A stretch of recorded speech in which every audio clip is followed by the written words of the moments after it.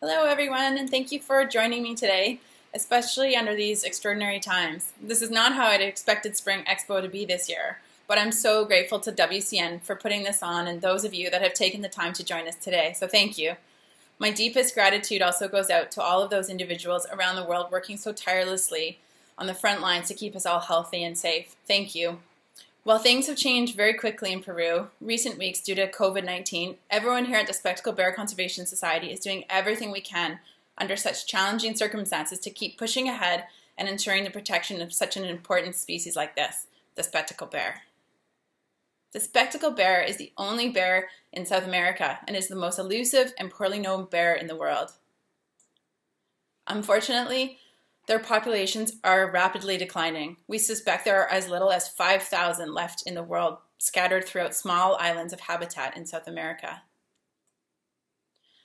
Due to extreme human pressure, such as community expansion, like you can see in this photo, brings new roads and large swaths of forest are removed or burned for agriculture, such as the rice plantations, in an area that would have once been so important for bears. Consequently, female bears are unable to maintain their body fat, making them more vulnerable to disease and human disturbances. Body fat is also essential for lactation and the subsequent survival of their cubs. Without milk, cubs like this get dehydrated and females will do everything they possibly can to keep them alive, but they eventually succumb to starvation. Large carnivores once roamed across 90% of the terrestrial globe, but today, these intact large carnivores cover a mere 36% of the same area. The conservation of large carnivores is one of the greatest and defining challenges of our time, and bears in particular are important because of the roles they play as umbrella species. They require large amounts of habitat, so if we protect them, we also protect so many other endangered species. Spectacle bears are known for the facial markings around their eyes that you can see look like they're wearing eyeglasses, but they're also known as Andean bears. These markings also make them very easily identifiable, unlike all the other bear species. Today, Andean bears occupy a wide range of habitat in the Andean regions, from Venezuela to Bolivia, including dry forests, high-altitude cloud forests, and páramos, which are grassy environments with small pockets of forest above the tree line. This species occupies a range that covers only 3% of South America, but it coincides with the habitat of at least 76% of South American species.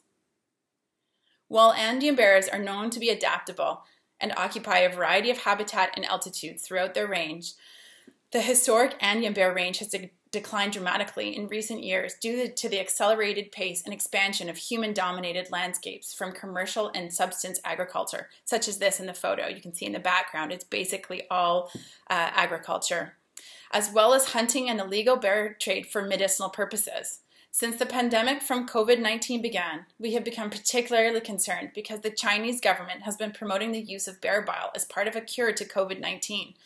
Bear bile is a substance secreted by the liver and stored in a bear's gallbladder. Traditional medicine in Peru is still used by so many people from rural areas, and given the widespread impact of coronavirus in Peru now, and the recommendation by the Chinese government to use bear bile, we fear this may trigger an increase in poaching of an already vulnerable population, something that's very new to us. We work in a watershed in northern Peru that encompasses 3 distinct ecosystems with a large elevation gradient between 800 and 12,000 feet. The equatorial dry forest is close to sea level and goes to approximately 3,000 feet. It is very arid and relatively open, making it much easier to spot bears than in other ecosystems. Precipitation, however, is low, and we can go years with seeing very little rain, making it very challenging for both people and also for the wildlife in the area. During the winter months, these bears have very little food to feed on, so they spend much of the winter feeding on this pasayo tree. And well, you can imagine it's not normal for a bear to eat a tree like a beaver. It actually eats the entire tree, the outside and the inside. And it can take up to a couple of weeks actually to finish the entire tree. The cloud forest is as it sounds: cloudy, wet, dense, and the vegetation full of vegetation and often very steep, making it challenging for us to see bears and also to move throughout this area. Could you imagine bushwhacking through this? It's pretty hard. And most of the time we can't even see our feet or each other. The high alpine grassland, or páramo, is at the top of the mountain and watershed and plays an incredibly important role in the protection of water for all the villages and communities below. It's full of lagoons and marshlands that keep the water safe for the drought that comes each year. Bears use this habitat seasonally, and they share this habitat with the critically endangered mountain tapir, which can be seen here in this photo. There are only a few hundred left in Peru, and they play a critical role in seed dispersion. They also have incredibly cute little babies. We combined community empowerment, habitat protection, and research together to protect bears across 3 distinct ecosystems. Our research focuses on locating unknown bear populations and identifying the critical resources they need to survive, such as food and denning locations. We also use GPS collars to monitor the bears, check on their health, and ensure that they're doing okay, and also to see the type of habitat they're using. Bears require such large, continuous, and intact habitat to successfully feed, breed, and maintain a healthy population, which is a challenge to find in Peru with such a dense population. We have installed hundreds and hundreds of camera traps over the years to determine where the bears are. But we also use cameras and field observations to monitor known populations and ensure they are healthy. And lastly, to determine their major threats so that we can direct our conservation programs to specific populations and local communities. So with Peru on lockdown due to COVID-19, I can only imagine what these bears are doing right now. Enjoying the peace and quiet without people or dogs around, floating in their little water holes.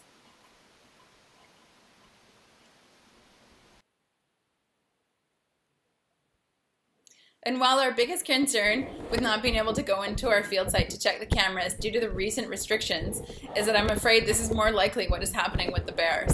They're probably enjoying the game of tearing down our cameras and wondering why we have not returned to put them back up again. But this is also a very important conservation tool during this time because of COVID-19, and we are so happy that we can continue to monitor these bears remotely during this lockdown. Wildlife and people must coexist, but sometimes their needs don't align. Given the rapid increase in human use in all bear habitat, conflict between spectacle bears and people is increasing, primarily through the negative impacts of agriculture activity and intentionally set wildfires in remaining bear habitat. Implementing our community programs build trust between communities and SBC, which strengthens conservation work and changes behavior to reduce habitat loss from agriculture, poaching, and out-of-control wildfires. In the last year, we have reached thousands of school children in the Leche watershed and in more than 10 villages that live adjacent to prime bear habitat. But we found that providing an alternative livelihood is particularly important for the creation of private protected areas. Our most important alternative livelihood program is our felted program, which involves the production of small, handcrafted woolen animals using a method called dry needle felting. So it's basically a needle and some wool. The program is a vital component of our work and results in the creation of protected areas as community lands like this you can see in the background photo. We involve communities in this program who in turn commit their land to private protected areas and work collaboratively with SBC to help keep both bears and people healthy while living in harmony together. Felty also provides a direct economic benefit. Our Felty artisans are for rural indigenous communities and they become empowered and earn a fair wage. Many participants are earning an income for the first time in their lives. And since beginning this program in 2009, our Felty team has grown substantially, and each year we train new women from key villages surrounding prime bear habitat to become part of this program. In 2019, we made over 12,000 felted animals that were sold across North America. There have been very noticeable changes over time. You can see the photo on the left-hand side is one of the original spectacled bears that looks part bear, part something else, maybe raccoon. And on the right side, you can see the new product that's been coming out the last few years, and the quality is just spectacular. Over the Christmas holiday, we increased our sales substantially by over 50%, which increases our need to train and hire more women into the program. And while we don't know now with the response to COVID-19 what that will look like for us, we do hope that we will continue to sell and increase the number of products that are purchased each year. Our current strategy is to continue to increase the number of products sold so that we can continue to involve more communities, continuing to scale up the program and directly protect more bear habitat. More felties means more bears protected. And while the women are on hold for this month due to COVID-19, we continue to provide them with a salary as we are very concerned for the women and the negative effect this pandemic will have on them and their families. Habitat protection is key to the conservation of bears, and we do this by working with locals to create private protected areas, expanding national parks, and also, which is new to us in the last few years, purchasing key parcels of privately owned land that is critical to the survival of spectacle bear populations. In our strategic plan, we set out to work in the dry forest and montane forest in the Lambayeque region in northern Peru, but our long-term vision is to continue expanding our programs northward to the border of Ecuador. In 2019 and in 2020, we are focusing much of our efforts on the dry forest and specifically on the protection of the sapote fruit, which is located at the valley bottoms. The sapote fruit is an incredible fruit for bears, and it provides a high amount of fats and sugars and carbohydrates, like you can see here in this photo. It's very similar to an avocado in texture, obviously not color, but I think it also provides them with the fat that they need to keep them going through the winter months. Unfortunately, very little sapote habitat remains, and it is being removed for agriculture or cattle ranching. For this local dry forest bear population, this is one of the few remaining sapote groves. You can see the bear habitat in the background and the sapotes burning on fire here. This does not look much like prime bear habitat. There's just miles and miles and miles of burned sapote. You can see here, we're hoping that some of these plants will survive, but the fruit for this season were burned, and you can see them on the ground there. And while the sapote continues to burn, bears like this are just around the corner waiting to come down and feed on the sapote fruit.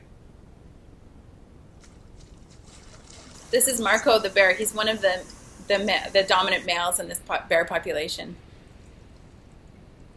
So this is what many female bears look like before, while they have cubs before the sapote season, and then what they look like a few months later.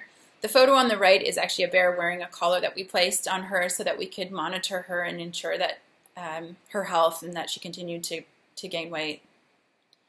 This year we are working to connect bears through protected areas and the purchase of private land. The green is protected through private reserves and national parks, and the blue is habitat that is quickly vanishing as humans continue to expand into these areas. Our goal is to protect as much of the blue and to ensure these populations are not small island populations isolated from each other. So while our plan is to focus on this blue area in the next year or two, we hope in the next 5 years we will continue to expand northward, protecting and linking key bear habitats. Unfortunately, this is what the area looks like around key and bear habitat. The square boxes are mining tenures, and the rest is just human landscape, human impact. So there's very little remaining habitat for bears. In 2020, we are focusing on these two areas seen in this photo, the two circles. And we hope by 2021, these areas will be safe for bears to roam freely. We are currently working on a land campaign to strategically purchase private land in this area. The green line represents the sapote grove, so all bears living within the red border must come down to feed on sapote in order to survive, and only in this small area. Thanks to the support of many caring people, we have begun the process of purchasing parcels of this key sapote habitat this year. This will ensure that female bears like this can become fat enough to reproduce and successfully add new bears into this population, so that cute and adorable bears like this can continue to persist into the future.